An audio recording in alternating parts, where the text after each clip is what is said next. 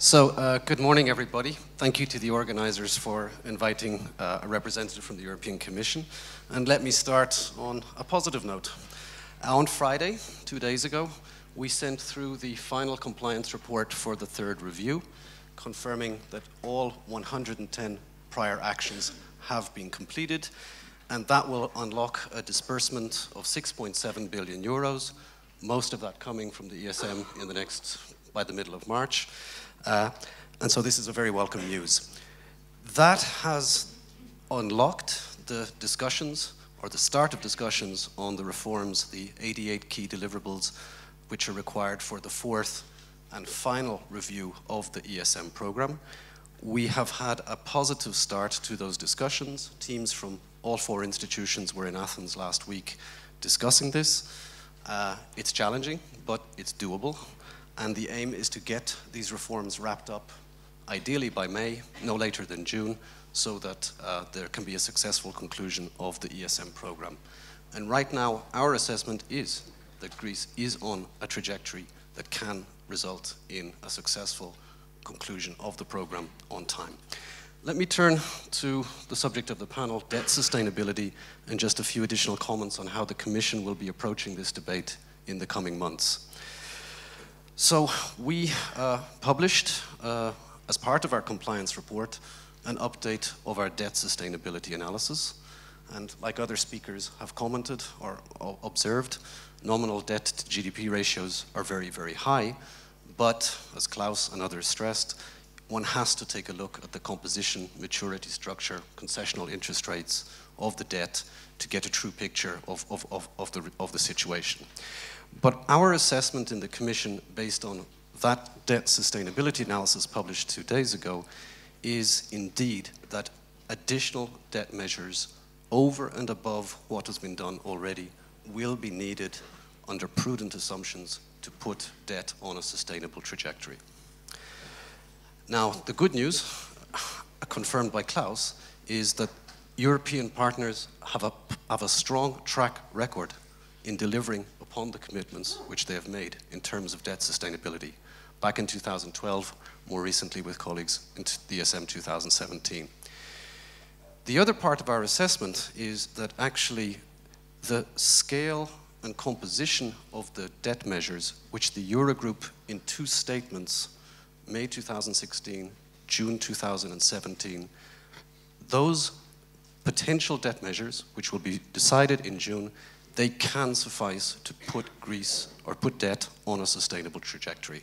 And we need to work within the parameters of what the Eurogroup has committed could be done. Now, like others, the discussion on debt sustainability is not only a discussion on debt measures, it's actually, if not mostly, a discussion about growth. And no amount of debt relief measures will result in a structural improvement in the competitiveness of the Greek economy or a modern public administration, which are needed to deliver growth.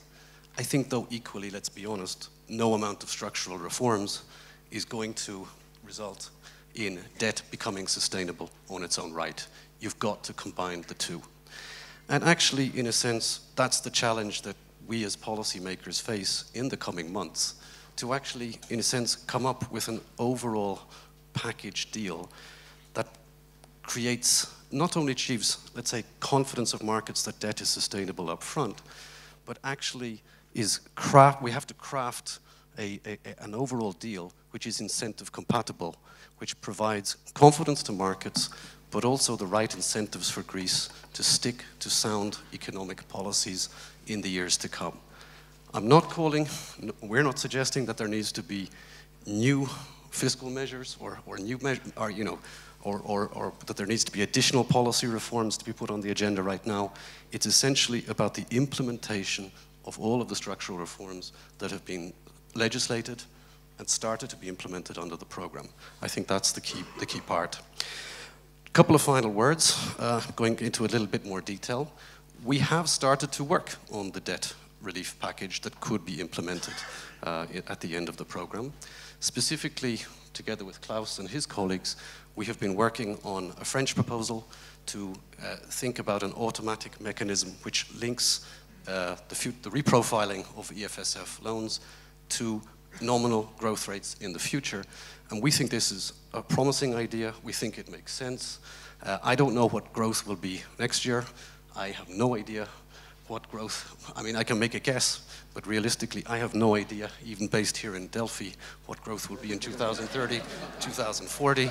So it makes sense to deal with that uncertainty through an automatic mechanism so that additional measures can be provided if growth turns out worse than what we think in our baseline scenarios. At the same time, there are also upside risks. You may be surprised, you may surprise yourselves.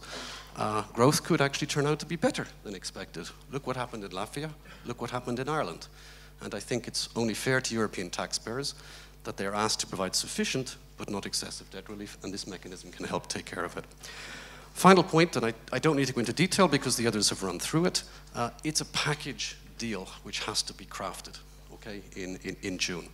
Now, one part of that is building up a cash buffer, and actually 1.9 billion of the 5.7 billion which will be dispersed by the ESM in the coming weeks is actually specifically dedicated to building up a cash buffer.